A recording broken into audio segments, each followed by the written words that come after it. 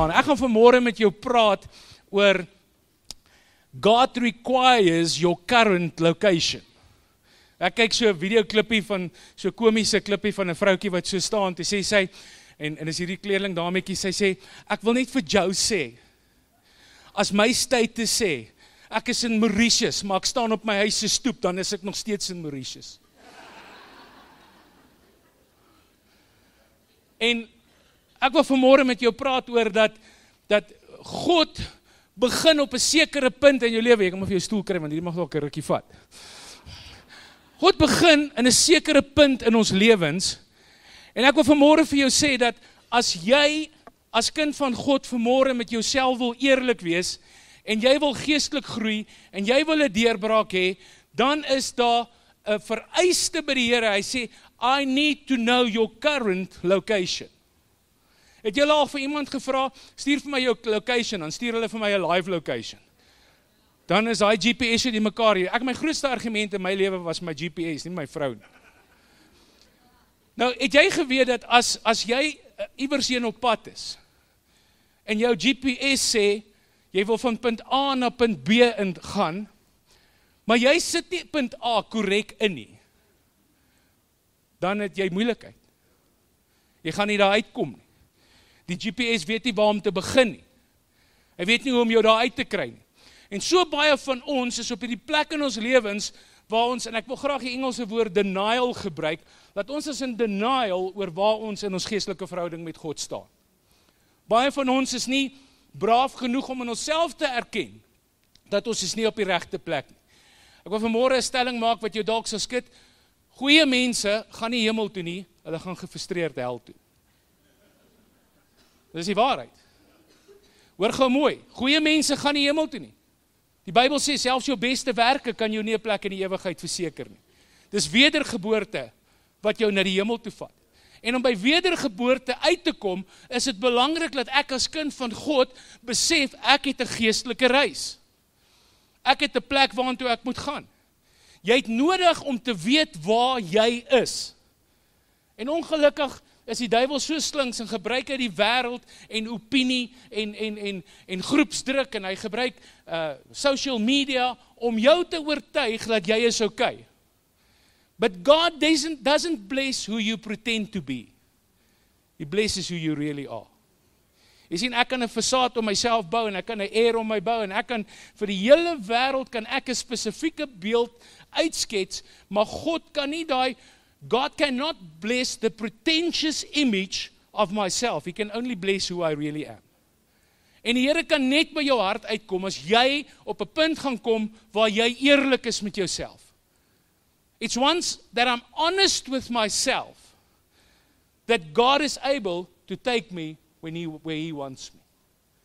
En vanmôre gaan ek dalk op 'n paar ouens se tone trap, en ek wil vir jou vra, jy moet nou 'n profetiese aksie doen, en as jy jou foon by jou het, maak maar of jy op jou GPS is, en ek wil vir jou vanmôre sê, wie van julle wil graag uitkom by die plan en die doel en die destiny wat God vir jou lewe het? Wil jy dit hê? Then enter your current position right now. Sit jou huidige posisie, jou huidige plek in jou geestelike reis, sit dit nou in hierdie geestelike GPS vanmôre, because God is about to start a journey. Die Here is vanmôre op 'n plek waar hy met sekere mense 'n pad wil begin stap, waar hy met sekere mense wil wys, maar weet jy wat, om daar uit te kom het ek en jy nodig om sekere goed in ons lewe te doen. Het jy agtergekom, as jy op jou GPS intik, ek wil van hier af Johannesburg toe ry, dan sê hy vir jou vroeg in die oggend, en sê hy, vermy die N1, daar's 'n 20 minute oponthoud in Midrand. Ek is een van die ouens wat nie noodwendig altyd met my GPS saamstem nie. En dan kom ek 'n uur later in Midrand aan, of in Johannesburg aan. Because we do not listen to the instruction given by the one that determines the journey. Come on. Jy sit vanmôre hier, en jy's met 'n doel in hierdie gemeente, jy's met 'n rede hier kom God jou hier geplaas het, en daar's 'n plek in jou lewe wat die Here vanmôre wil begin, en hy wil sekere goed in jou lewe aanspreek, en hy wil sekere goed in jou lewe verander, want hy het nodig dat jy sal verstaan waar die beginpunt is. Come on. Dis baie keer skrikwekkend as ek na my eie geestelike lewe kyk, En wanneer die mense na hulle eie geestelike lewe kyk, en jy kyk na wat die woord sê, jy sien, ek kan die wêreld bluf, maar kan God nie bluf nie, en ek besef, maar weet jy wat, ek sien so great soos ek gedink het nie. En ek wil vanmôre vir jou sê, daar slegs 2 koninkryke, daar is die koninkryk van lig, en daar is die koninkryk van duisternis. En maak nie saak wat ek en jy dink of glo nie, daar is nie 'n goue middeweg nie. Hoor gou mooi, daar is nie 'n goue middeweg, daar is nie 'n niemands land nie. By niemands land is jy nogal alleen. Daar is slegs 2 koninkryke, die een van die lig en die een van die duisternis. En elke mens het 'n geestelike reis en 'n geestelike bestemming. Kan ek vanmôre vir jou sê, jy gaan vandag 'n keuse maak. As jy besluit om nie te kies nie, then the devil decides by default. Dan kies die duiwel namens jou. En jy hoef my nie te glo nie. Jy kan volgende jaar weer Januarie kom, en dan gaan ons vir jou vra, hoe gaan dit vandag? Maar jy het 'n geestelike reis, en jy moet 'n keuse maak om te sê, Here, maar ek wil hierdie reg doen. Ek wil hierdie geestelike reis reg doen. Wat beteken dit wanneer ek op 'n reis gaan? Ek gaan saam met iemand op 'n reis. Nou wanneer ek op 'n reis met God gaan, dan wil ek vir jou 'n paar goed noem vanmôre, wat dalk vir jou bietjie insig sal bring oor hoekom jy is waar jy is, en hoekom jy nie verstaan waar jy is nie, en jy dalk die verkeerde location, of die verkeerde bestemming in jou GPS insit, en jy voel, as jou status sê, jy is in Mauritius, al is jy op jou stoep, is jy in Mauritius. Nou hoekom? Want wanneer ek op 'n reis gaan, dan moet ek eerstens verstaan dat ek en God, as ek op my geestelike reis gaan, ek en God moet in dieselfde rigting stap. Come on. Jy kan nie, as jy Nelspruit toe wil gaan, Brits toe ry en dink is die kort pad nie. Dit vat baie langer, dit kos 'n groter prys, dit bring jou potensieel by die verkeerde plek uit. So wanneer ek op my geestelike reis gaan, is dit belangrik om te besef dat die Here bepaal die rigting. Die Here bepaal die roete. Die Here is die een wat die beste pad ken. Die Here weet presies waar is die slaggate. Die Here weet presies waar die verkeersopeenhopings is. En ek moet op my geestelike reis, wat ons nou, julle sal sien in Februarie, skop ons weer af met Grove Track, en ons het al ons selle, en ons gaan met ons expo, gaan ons vir julle al hierdie selle baie mooi verduidelik, en dis alles deel van dit wat die Here op 'n platform geskep het, om jou te help op jou geestelike reis. Nou moenie vir my sê, nee pastoor, ek is nou eintlik nie 'n selou nie. Jy bepaal nie die ritte nie. Jy bepaal nie die reis nie. Come on. Hoor gou mooi wat ek vir jou sê, daar's 'n rede hoekom die duiwel jou wil weghou van hierdie goed af. Nee, jy weet, ek is nou nie eintlik een vir surf nie. Nee, pastoor, deur na gebed, ons is in die gees daar. Come on. Dis astrale projeksie. So die tweede ding wat ek moet doen, nommer 1, ek moet verstaan, ons moet in dieselfde rigting wees. 2 mense kan nie op dieselfde reis gaan in 2 verskillende rigtings nie. Ek het nodig om God se hand te vat in hierdie saak, en te sê, Here, lei my, wys my, rig my paaie. Die tweede een wat ek moet besef is, we need to talk to each other. Man, het jy al saam met iemand gery Kaap toe, en die ander ou sê nie 'n woord nie? Het jy al dit probeer? Dit is boring. Jy lag naderhand vir jou eie grappe. Ek weet, party mense van ons in ons familie is stiller as die ander. Maar ons het nodig om te verstaan, dat as ons op 'n reis gaan, dan is dit nie net die eindbestemming wat saak maak nie. It's the journey that counts. Dis op die roete waar God nodig het om met my 'n pad te stap en te sê, maar ek wil nie hê jy moet hierdie doen nie. Ek vat op die oomblik golflesse. En ek het agtergekom, daai instrukteur kan vir my al die meganika leer. As ek nie die why verstaan nie, dan weet ek nie hoekom ek die bal skeef slaan. Ek moet besef, hierdie voetjie moet ek so draai, en daai enetjie so, want ek moet kompenseer vir hierdie jippie, sodat dit nie gebeur nie. Want as dit gebeur, dan slaan ek die bal skeef. Ek het nodig om die why te verstaan, en dit jy op die roete saam met God, is dit baie keer nodig, hoekom dat die Here vir ons moet kan sê, maar as jy daai voet skeef draai, gaan jy die bal skeef slaan. En ek wil jou vanmôre inspireer om te sê, hoor die woord van die Here. Mag die woord van die Here vanmôre jou hart so konfronteer, dat jy nie anders kan, as om vanmôre 'n keuse te maak nie. Om te sê, Here, maar as ons op hierdie roete gaan, praat met my. Verduidelik my. Deel u hart met my. Hoor my hart. Weet jy wat, jy hoef nie nodig te wees om skaam te wees vir die Here oor jou situasie. Hy was daar toe dit gebeur het. Hy was saam met jou in die seer, hy was saam met jou in die teleurstelling, hy was saam met jou in die verwerping, hy is saam met jou in jou bitterheid toe dit plaasgevind het. Nou het hy 'n roete nodig, waar hy kan sê, maar weet jy wat, op die kruis het ek reeds met hierdie probleem gedeel, en daar's genesing vir jou, daar's herstel vir jou. So op hierdie pad, begin ek saam met hom stap, en ons gesels met mekaar. En die derde punt wat ek vir jou daarop wil noem is, pay attention. Weet jy, ek het al agtergekom in my lewe, hoeveel keer het die Here vir my goed gesê? Ek like dit so as ons in die huis iets doen, dan kan ek nie wag om vir hulle te sê, but I told you so. Hoeveel keer het die Here al vir jou gesê, I told you so? Hoekom? Want ons slaan nie ag op die woord van God nie. Ons slaan nie ag op dit wat God in ons lewens wil doen nie. Ek gaan vir jou hierdie skrifgedeelte lees. Hy sê, no one can serve two masters, for either he will hate the one and love the other, or he will be devoted to the one and despise the other. You cannot serve God and mammon, money, possessions, fame, status, whatever is valued more than the Lord. As twee koninkryke vanmôre, en ek wil vir jou vanmôre sê, jy kan hoeveel verskonings hê. If you don't decide to choose the kingdom of God, it means whatever you choose is more important than God to you. Meer belangrik vir jou. Meer waarde vir jou. En die Here wil vanmôre kom en hy wil 'n paar goed in jou lewe regspreek. Ons moet dus kies in watter koninkryk ons wil gaan. Die eindbestemming van ons roete kom met 'n prys en met gevolge. Beide kante toe. Hoor gou mooi, daar's 'n prys op jou siel. Daar's 'n losprys op jou siel. En die duiwel sal enige iets doen om dit by jou te steel. Wanneer ek kies, sal ek die een of die ander een beperk. As ek nie reg kies, beperk ek een van hierdie twee. Nou ek wil vir Konrad vra, hy moet my gou kom help hierso. Ek gaan nie self op hierdie leer klim nie, want julle weet ek het 'n fietsongelukkie gehad. As ons na 'n troue toe gaan en ek gaan koop koeldrank en ek loop oor die dansbaan, dan wen ek die singles danskompetisie. So ek gaan nie my lewe op daai leer waag nie.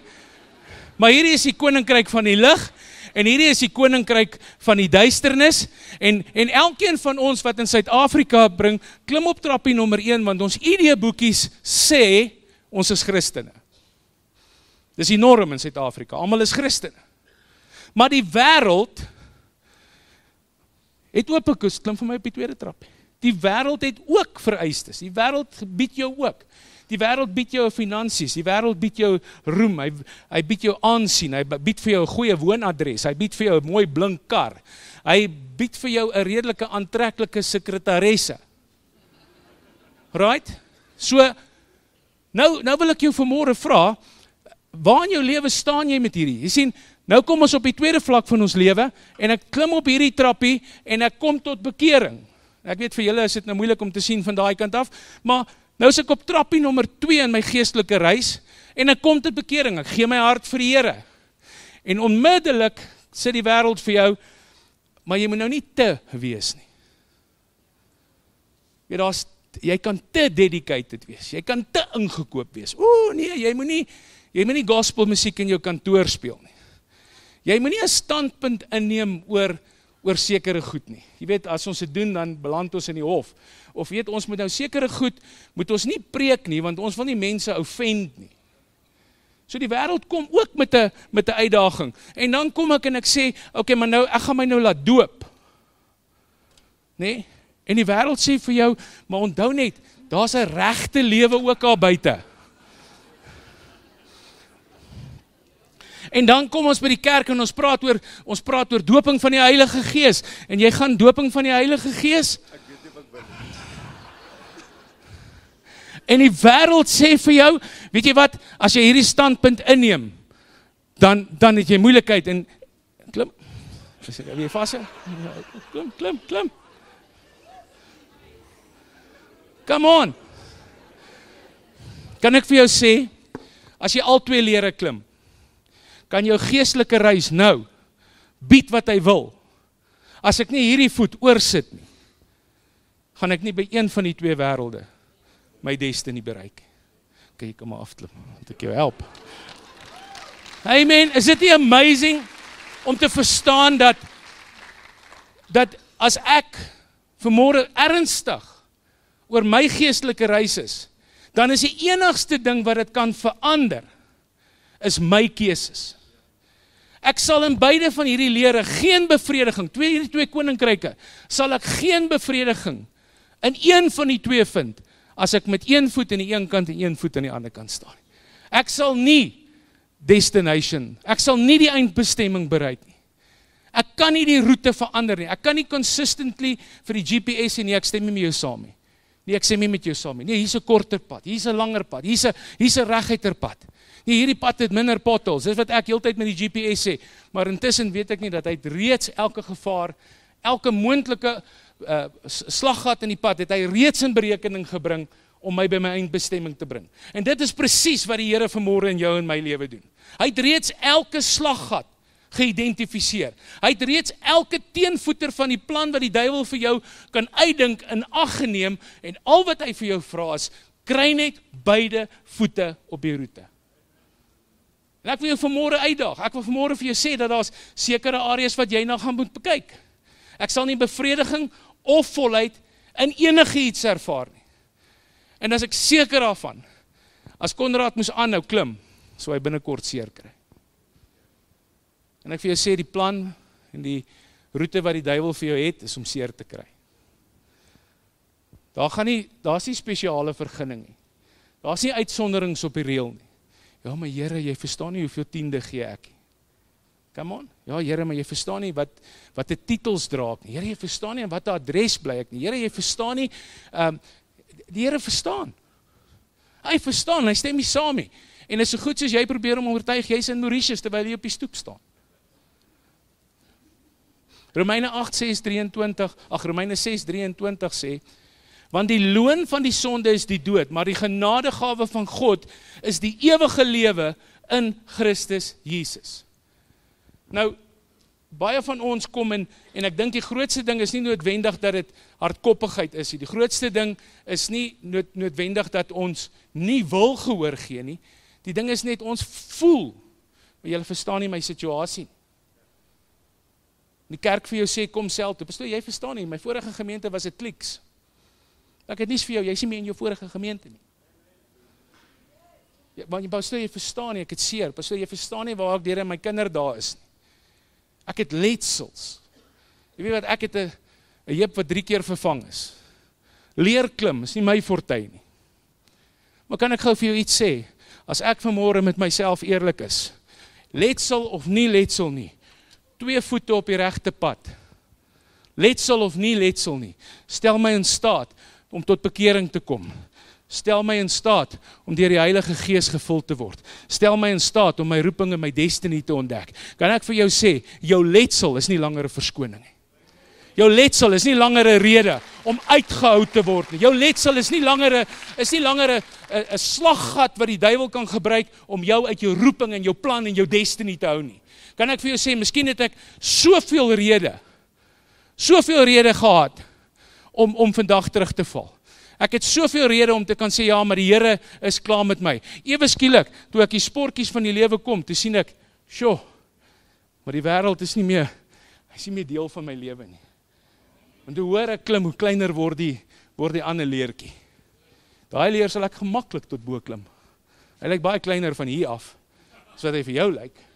Want hoe nader ek in God gaan, hoe nader ek aan hom kom, hoe kleiner rol speel my letsels. Nou kan my vrou ook al meer. So wat ek vanmôre vir jou sê is, die karakter van iemand wat God volg, beteken ek moet 2 voete gesettel wees in die plan, in die droom, in die destiny van waartoe God in my op pad is. Come on, ons hier aan hierdie gemeente het 'n plan, het 'n strategie. Ons het 'n mandaat by die Here om hierdie gemeente en elke lidmaat binne in hierdie gemeente, waaroor gaan al hierdie geboue en al hierdie fasiliteite en al hierdie vermoë en al hierdie resources wat ons oor die land versprei. Waaroor gaan dit? Dit gaan oor jou. Dit gaan oor iemand daar buite wat nodig het om die Here te ontmoet, wat moet vrykom. En ons het Vrydag aand met ons profetiese verklaringe, toe maak ons hierdie verklaring, toe sê ons, Here, U kan ons vertrou met 'n sieleoes. Come on, dis nie die leadership wat hy moet vertrou nie, hy moet Shalom vertrou. Hy moet jou kan vertrou. Hy moet kan weet dat daai salwing wat op jou rus, gaan nie net jou vrymaak nie, maar dit gaan 'n volgende generasie impakteer. Dit gaan 'n volgende generasie losmaak. Dit gaan 'n gemeenskap omdraai om te kan sê, maar die Here is werklik in hierdie plek. So wat is die karakter van iemand wat Jesus volg? Wat besig is om hierdie leer te klim? Nommer 1 is he shows humility, faithfulness and loyalty. Nederigheid, getrouheid, loyaliteit. Aan wat? Aan ons of aan die plan en die droom van God? En ek elke persoon hierso uitdaag vanmôre. Ons gaan binne die volgende paar weke, ons gaan met ons Vision Night, gaan ons die visie vir hierdie jaar uitrol aan ons Dream Team. En ons gaan met die Expo, gaan ons vir jou sekere platform skep, van waar jy kan betrokke raak. En jy het nie meer die verskoning om te sê, maar ek sê eintlik 'n sel ou nie. Ek sê eintlik 'n power hour ou nie. Ek is nie eintlik, dit kos ons almal 'n prys. Die evangelie is verniet, maar dit gaan jou alles kos. En as jy hierdie pad stap, dan beteken dit dat ek begin karaktereienskappe ontwikkel. Humility, nederigheid. Ja, pastoor, julle verstaan nie. Ja, ek wat moet verstaan nie. Dis die pastoor Lorenz wat hoef te verstaan, dis asof die Here verstaan. Asof God verstaan, en asof hy kans kry om op hierdie roete met jou te praat, en te sê, weet jy wat, jy het seer gekry in die verlede, maar wil jy nie my 'n kans gee om dit te verander nie, wil jy nie my 'n kans gee om 'n droom in jou wakker te maak nie, wil jy my nie 'n kans gee om die salwing wat ek op jou lewe geplaas het te aktiveer nie. Kan ek sê volgende vir die worship team, ons kan hierdie in ons eie vermoë doen, ons kan dit vanuit talent doen, ek is van nature 'n spreker, ek kan praat, maar dis nie te sê ek het salwing nie. Dis salwing wat die juk breek. So wanneer ek met God begin journey, en die Here met my begin praat, en hy sekere goed in my karakter verander, kan ek gou vir jou sê, karakterverandering gaan met pyn gepaard. Dit beteken, dat ek met nommer 1 my denke verander. Dit beteken ek moet ophou na my eie stem en my eie verskonings luister en sê, Here, maar kan jy my nog gebruik? Is dit so dat jy my werklik so vry kan maak, dat maak nie saak waar ek was of wat ek gedoen het, dat jy my nog steeds kan gebruik nie? En weet jy wat, en dan sê die Here net, dis die salwing wat die juk breek, my seun, come on. En ek wil jou vanmôre challenge om te sê, waar staan jy? Waar staan jy in jou geestelike reis? Hoe effektief is jy vir die Here? Is jy gered, geroep in huis toe? Come on. Wanneer ons op hierdie reis staan, dan verander ons karakter na een van integriteit toe. Weet jy wat ek het besef, dat integriteit gaan nie oor wat jy van my dink nie. Het gaan oor wat ek van my dink. Dis integriteit, oor wat God van my dink. Ek moet met myself eerlik wees. Ek moet myself sê, as ek in die spieël kyk, probeer ek 'n verkeerde location intik, of besef ek wie ek regtig is. Want is net wanneer jy jouself kan sien soos jy is, wanneer jy kan verander. Het julle al gehoor 'n alkoholist? Hallo, ek is Jan. Ek's 'n alkoholist. By daai meetings, wanneer begin sy vryspraak? Wanneer Jan besef hy's 'n alkoholist. Wanneer Jan aanvaar hy's 'n alkoholist. Wanneer Jan met homself eerlik is en sê, ons kan nie meer hierdie pad stap nie. Nou mag hierdie vanmôre vir jou soos 'n alkohol anoniem meeting wees. Mag dit vanmôre vir jou 'n punt wees waar jy tot erkenning kom in jouself, erkenning oor jouself, wie jy is, waar jy is, hoe jou integriteit lyk, hoe jou loyaliteit lyk, hoe jou humility lyk. En dan 'n karaktereienskap van iemand wat 'n journey met die Here stap is, that growth is in the fruit of the Spirit. Wat 'n vrug dra jy vanmôre? Come on. Is jy werklik op 'n plek in jou lewe waar jy jouself meet teenoor die vrug van die Gees oor jou lewe, of meet jy jouself teenoor die posisie wat jy beklee in die lewe? Dis nie my posisie in die lewe wat ek beklee nie, dis die vrug van die Heilige Gees. Wat is daai vrug? Love, joy, peace, patience, kindness, goodness, faithfulness, gentleness, self-control. Being healed to the Holy Spirit and to follow His lead, relying on Him to guide and allow us and influence our lives. So as ek daai vanmôre het en ek maak dit my eie, as ek daai vanmôre het en ek implementeer dit in my lewe en ek sê vir myself, weet jy wat, dis tyd dat ek op 'n plek kom waar ek met myself eerlik is, dan kan die Here my hart verander. Sê vir my, kom speel asseblief. Ons is op die punt van 'n nuwe jaar. Elke jaar in Januarie dan sien ons dat ons nie genoeg stoele het nie. En hier by Februarie aan begin dit afneem, Maart begin dit afneem. Ons weier dat dit hierdie jaar weer sal gebeur.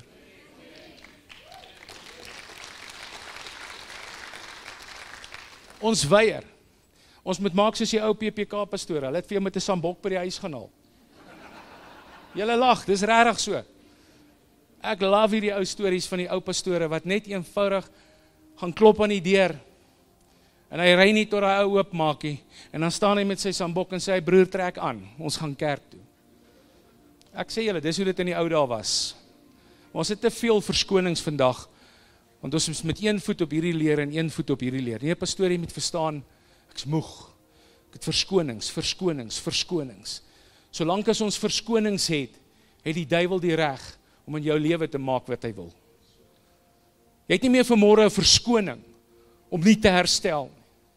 Jy het nie vanmôre meer 'n verskoning om op 'n plek van seer te wees nie. Jy het nie meer vanmôre 'n verskoning om vir jouself wys te maak dat jy mag maar wees waar jy is nie. Dis alright om seer te hê, maar dis nie alright om seer te bly nie. 'n Karaktereienskap van iemand wat met die Heilige Gees stap is dat we don't grieve the Holy Spirit. We don't grieve him. Joshua sê hierdie, now fear the Lord and serve him with all faithfulness. Throw away the gods of your ancestors, worship beyond the Euphrates River and in Egypt, and serve the Lord. But if serving the Lord seems undesirable to you, then choose yourself for this day whom you will serve. Whether the gods of your ancestors served beyond the Euphrates, or whether the gods of the Amorites, in whose land you are living. But for me and my house, we will serve the Lord. Hoor gou mooi. Ek glo met my hele hart dat die Here is besig om die kerk te konfronteer. Die Here is besig om die grond nou voor te berei vir sy bruid, vir sy oes wat moet inkom. En dis eintlik 'n aanklag teen die kerk vanmôre om te sê kies wie jy wil dien. Come on. Besef jy dat Shalom kan nie sy mandaat uitleef as jy nie aan boord is nie. Ons gaan dit met die Vision Night gaan ons 'n paar goed uitrol, maar ons gaan evangelisasieveldtogte hierdie jaar reël. Ons gaan drive-through prayer points hê. Ons gaan 'n klomp aksies loods want ons fokus is op siele. En ons het jou nodig. Wanneer ons daai vis vang met iemand om skoon maak. Die Here sê bekeer hulle. Doop hulle, leer hulle. Come on. Een persoon kan nie al hierdie goed doen nie. We need you. Ons het jou nodig. Het julle al agter daai prentjie van Amerika gesien van as hulle weermag mense oproep van daai mannetjie wat sê I need you. I want you. Come on. En ek glo vanmôre die Here sê daar's 2 gode om te dien. Daar's 2 koninkryke wat jy vanmôre kan dien. Jy kan self kies, wil jy halfpad in die leer opkom? You want to get up halfway and get stuck? Jy sien, want as jy nie die volheid kies nie, dan kies die duiwel op jou behalf, on your behalf. En ons het jou nodig. Ons het hierdie jaar elke selherder nodig. Ons het elke persoon met 'n roeping op sy lewe vanmôre erken nodig om te sê, help my, wys my, leer my, rus my toe. Gebruik my. Omdat ons so min is die van die ouens wat gesê het, gebruik my, wat nou sê, ek voel so gebruik. Want hulle moet alles doen. But we need you. Ons het jou nodig vanmôre om in te koop. In nommer 1 in die droom wat God vir jou lewe het, die einddestination. En ek konfronteer jou vanmôre reguit, want ek vra jou, what is your current position? Die Here het 'n plan met jou, die Here het 'n droom met jou, die Here het 'n plan met hierdie kerk. Laat staan dan die dinge vanmôre wat jou die ewigheid gaan kos. Hoor gou mooi. Daar's 'n plan, daar's 'n droom, maar daar's sekere goed wat ons vertroetel. Daar's sekere goed wat ons oppas. Ek het julle al vertel van die vrou met die skoene. Wat ook staan ons hier en ons kyk in hierdie ry en ek sien hierdie vrou kyk vir hierdie skoene met R1000 kos en sy het Mr. Price skoene aan en ek sê vir haar, jy moet daai skoenduiwel los. Sy sê vir my bloot ernstig, sy sê, man, dis my duiwel, los uit my duiwel. En dis hoe ons is. Pastoor, hierdie is my sondetjie, ek vertroetel hom. Ek het 'n goue kassie vir hom langs my bed. Want as ek kom jy het nie, het ek niks om môre oor te murmureer. Come on, hoe lank gaan jy hierdie ding vertroetel, wat jou uit God se droom uithou, wat jou uit God se plan uithou? Hoe lank gaan jy die verskoning van seer kry, teleurstelling? Die kerk het my seer gemaak, come on. Hoe lank gaan jy daai verskoning gebruik? Of gaan jy vanmôre die dinge wat jou die ewigheid kan kos, gaan jy dit een kant toe skuif? As jy dan nie die begeerte het om die Here te dien nie, kies wat 'n gewoonte jy wil aankleef. Dis wat Joshua hier sê. Hy sê, kies julle dan. As jy dan daai gode, wat aan die kant die Eufraat rivier is, wil gaan dien hom dan. Maak daai keuse.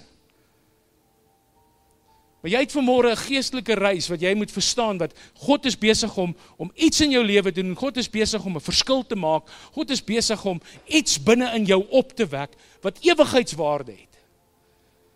Jy verstaan, jou keuse vanmôre beïnvloed nie net jou nie, dit beïnvloed hulle om jou. Dit beïnvloed 'n volgende generasie. Ek het nou met ons leiers gedeel, te sê ek, besef jy, dat die posisie waar jy is, het God jou aangestel.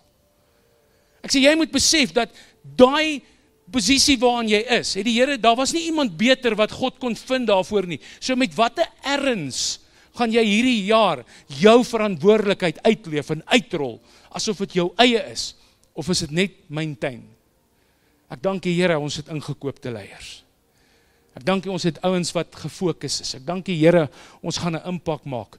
Maar ons het nie net daai leiers nodig, ons het jou nodig om vanmôre te sê. So wat is hierdie geestelike reis? En miskien is daar 'n paar ander stappe vir jou vanmôre, maar nommer 1 sê hy, bekeer jou.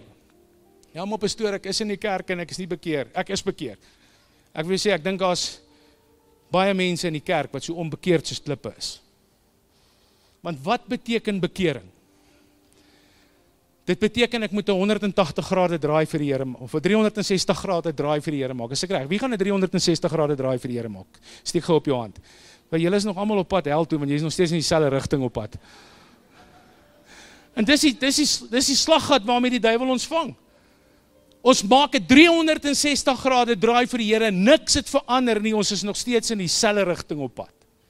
Wanneer ek my bekeer, beteken dit nommer 1, ek bely my sonde voor God. Ek word 'n mede-erfgenaam saam met Christus. Ek ontvang die Heilige Gees.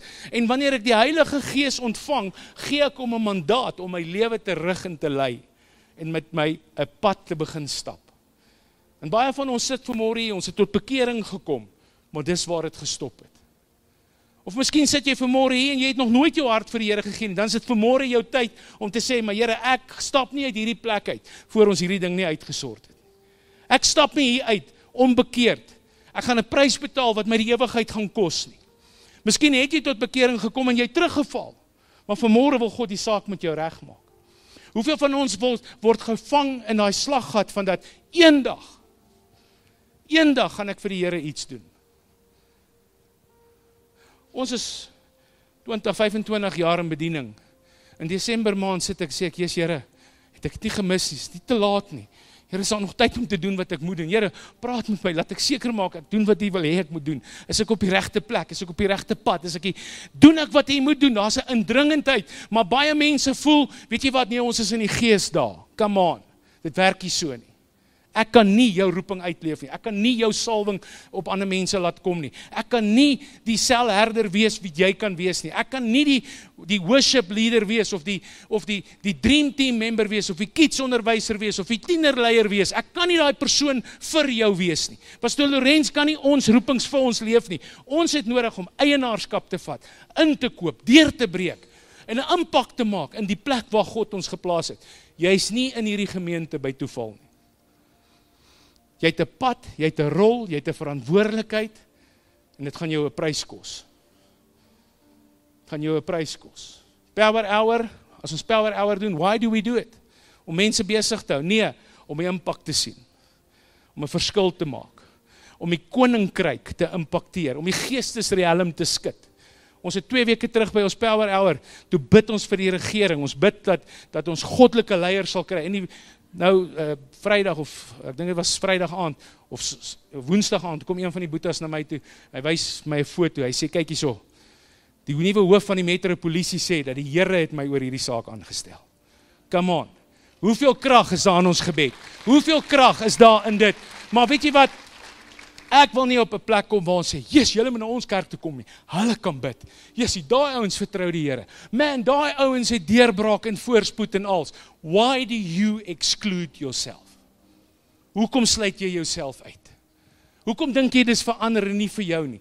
Wat is daai ding wat vanmôre tussen jou en God stap? Of wat tussen jou en God staan? Bekeer jou, laat jou doop. Ontvang die Heilige Gees. Raak betrokke in die gemeenskap van die heiliges. What does it mean to be, ja maar pastoor, ek kan nie hierdie, jy het gesien hoe onheilig is die meeste van hierdie ouens in hierdie kerk. Jy moet my sê, dis die gemeenskap van die heiliges nie. Nou, hoor gou mooi. Hy sê, we will change from one degree of glory to a next degree of glory. En hoe meer ons tyd met die Here spandeer, hoe meer gaan hy ons transformeer.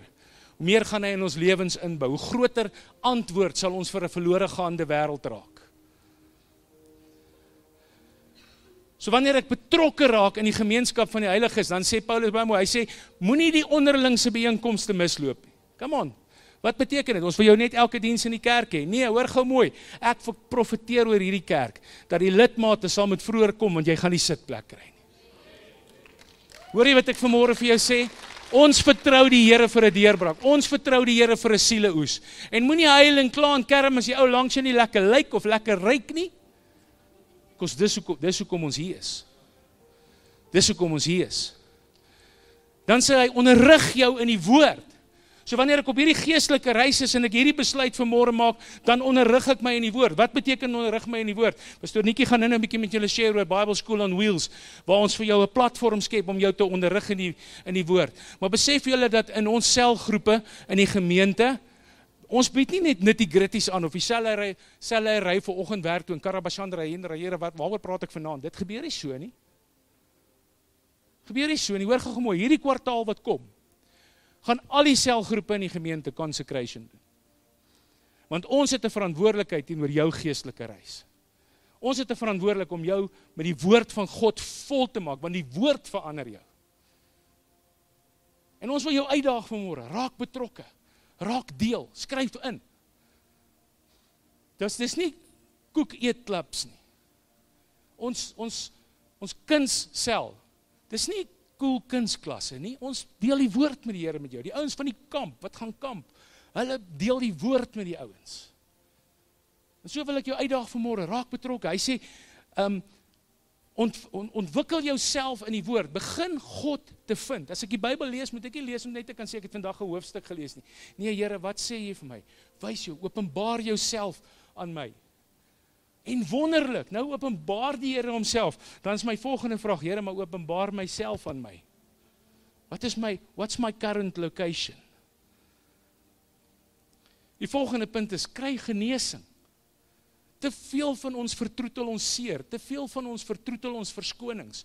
Ons stap hierdie pad en ons het heeltyd, wat ons net sê, maar julle verstaan nie hoe seer ek het nie. Julle verstaan nie hoe erg het vir my was nie. Ek wil jou vanmôre sê, jy het dalk al die rede in die wêreld om te kan sê, maar ek het seer. Maar nadat Jesus gedoen het op die kruis wat hy gedoen het jy geen verskoning meer om te sê jy het seer nie. Geen verskoning.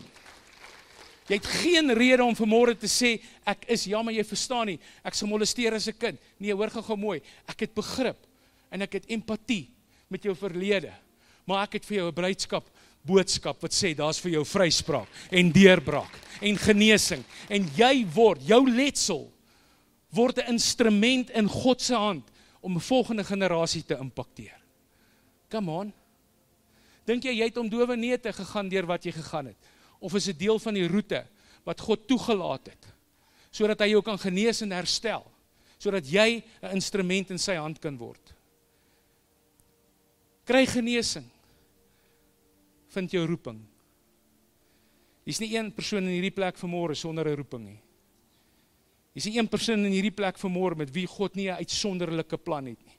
Die woord leer ons, hy sê dat voor die grondlegging van die aarde, het hy in hemelse plekke met my fellowship gehad. Die oorspronklike vertaling sê eintlik, he had intimacy with us, relational intimacy. En dan leer die woord ons, dan sê hy, maar ken die planne wat ek gaande julle koester. Hy sê ook, ek het jou sorgvuldig in jou moeder se skoot aan mekaar geweef, met 'n plan, met 'n droom, met 'n destiny. But you need to decide this morning. You need to decide where I'm going with this. Ek wil net teruggaan na een spesifieke skrif toe. En hierdie was vir my, toe ek het vanoggend vroeg, baie vroeg lees, toe maak hierdie so impak op my, en ek besef, so baie keer maak ons die verskoning, dis Ou Testamenties. Hierdie was al in Deuteronomium se tyd. Hoor gou mooi wat sê dit. Deuteronomium 30, 15 tot 20. Hy sê, kyk, ek het jou vandag voorgehou, die lewe en die geluk en die dood en die ongeluk. Kerk, hoor gou baie mooi. En ek plaas myself nie nou in 'n posisie van gesag of in 'n posisie van dat ek iets is nie. Maar hierdie woord, weet ek in my hart vanmôre, die Here met 'n doel vanmôre vir hierdie gemeente uitgesit. En ek wil vir jou sê, hierdie woord vanmôre, sê vir jou, kyk, ek het jou vandag voorgehou, die lewe en die geluk, en die dood en die ongeluk. Wat ek jou vandag beveel is, om die Here jou God lief te hê. Is jy lief vir die Here? Do you love God? In sy weë te wandel jy in sy weë. En sy gebooie en sy insettinge, en sy verordeninge te onderhou. Sodat jy kan lewe, en vermenigvuldig, en die Here jou God mag seën in die land waarin jy sal gaan om dit in besit te neem. Praat hy hier van natuurlike vermeerdering? Ek bedoel, hoeveel kinders wil jy hê? Ons het net 4 van ons 5 kleinkinders by ons huis gehad. En toe hulle huis toe is, toe sê ek my vrou, is daar nie iets erg sterker om te drink as water nie? 4, net 4. Dit praat nie hier van natuurlike vermeerdering nie. Hoor gou mooi. We have to impact the kingdom of God. We have to impact a lost generation. En as dit vir jou net gaan om lekker te kom kerk hou, dan het ek vir jou vanmôre baie slegte nuus, want hoor gou mooi wat sê die tweede deel van hierdie skrif. Hy sê, maar as jou hart hom afwend, en jy luister nie na wat ek jou vertel nie, en jy laat jou verlei, kan ek vir jou sê, die wêreld verlei ons. Die duiwel is so slim, hy het wetgewing begin gebruik om die wêreld te verlei. Hy het menseregte begin gebruik om die wêreld te verlei. Hoe ver gaan dit gaan? Dis die vraag. Hoe ver gaan jy jou laat verlei? Hoe meer ek myself laat verlei, hoe moeiliker is dit om die waarheid te sien. Hoe ver wil jy wegbeweeg? Jy sien, want as ek daai ander leer vanoggend geklim het, dan het die belangrikheid van hierdie leer ook al hoe kleiner geraak. En het ek my eie evangelie begin skryf. Waar dink julle kom dwaallering vandaan? Waar dink julle kom alternatiewe godsdiens vandaan? Waar dink julle kom die Big Bang vandaan? Waar kom evolusie vandaan? Oor mense wat hulle eie evangelie geskryf het. En vandag skryf 'n nuwe evangelies wat sê ja, ons moet homoseksualiteit aanvaar want dit is menseregte. In die Ou Testament het God stede verwoes oor dit wat ons vandag menseregte noem. So hierdie skrif is baie duidelik. Hy sê, maar as jy jou hart van hom afwend, hoor gou mooi, jy wend nie jou gedagtes af, jy wend jou hart af. Sê die woord nie, bewaar jou hart, die meeste van alles vandaan lê die oorsprong van die lewe nie. Hy sê, jy het jou hart afgewend van my af. En as jy vanmôre hier sit en ek irriteer jou, is dit met jou wat ek praat. Het jy jou hart afgewend dat God jou geroep het? Het jy jou hart afgewend dat jy 'n destiny het? Het jy jou hart afgewend as gevolg van verskoning, seer en teleurstelling? Ek wil vir jou vanmôre sê, daar's vryheid en vryspraak vir jou vanmôre. Maar as jy jou hart afwend en jy luister nie, en jy laat jou verlei, sodat jy jou voor ander gode neerbuig en hulle dien. Wat is ander gode? Enige iets wat ek voor God stel. Enige iets. Dan verkondig ek aan julle vandag, dat julle sekerlik sal omkom. Hierdie is scary.